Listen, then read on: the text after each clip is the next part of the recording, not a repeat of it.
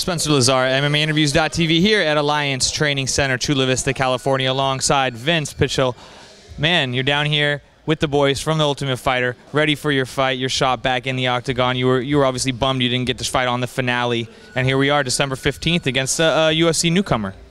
Yeah, I'm fighting Rustam Khabilov, one of Jackson's guys. You know, he's a tough dude. He's 14-1. You know, he's 14-1 for a reason.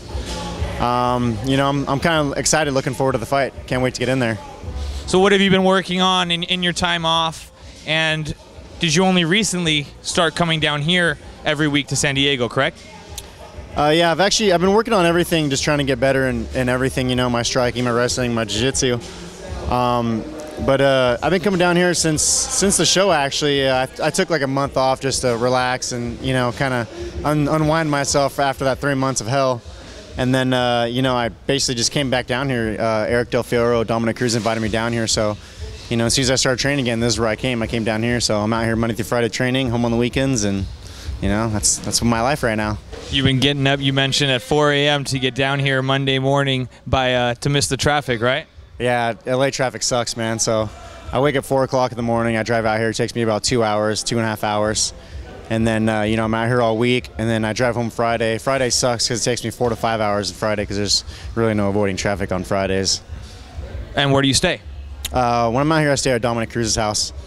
Since the show, me and him became pretty good buddies. It's kind of funny, you know, like when I was on the show, it's like, oh, Dominic Cruz, he's my coach. Like, this is awesome. But now it's like he's one of my friends, you know, and you know, even the other guys here like Ross Pearson, you know, Jeremy Stevens, Mike Chandler, you know, even the guys from Ultimate Fighter like Miles Jury, Justin Lawrence, like, we're all like close friends now, and it's just crazy to me. You know, it's kind of a culture shock. I'm still kind of like, man, like you guys are like rock stars to me, but you're my friends. Like, this is weird. Well, talk about the matchup with him and what you're looking to do in there on the 15th.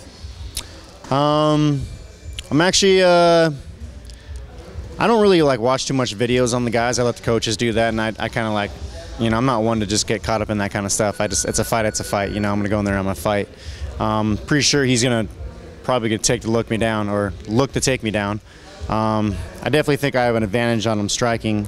So, you know, most of his fights, I saw a couple of little videos, not too many, but in all of his fights, he's basically working to get the clinch, take the guy down, you know, slam the guy, ground and pound him out.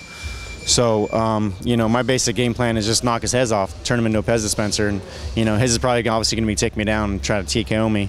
You know, I'm just waiting, get in there and just, you know, see who's the better man that night. Kind of crazy that you're ending up again on a TUF Finale, even though it's not the Ultimate Fighter you were on. Here you are again on the TUF Finale. Yeah, I was actually trying to get on. Like the Brazil card. I was trying to get on the Australia card. I was trying to get me a trip out of the country, you know, because I've never been out of the country, and I think it'd be cool to fight out of the country. But I got stuck on the card, so whatever. I'm happy with it. You know, a fight's a fight to me, and I don't really care where it is as long as they had to kick someone's ass. I'm happy. Yeah. Well, anything else you want to say, Vince? Just want to thank my training partners here at Alliance, everyone at Alliance, the coaches. Everyone at Big John McCarthy's, you know, all my sponsors, The Throne, RBP, Lexani, Rev Gear. You know, just can't wait to go out there and represent. All right, appreciate the time. Vince Pichel, look for him to make his debut in the octagon, actually, officially, December 15th at the TUF Finale.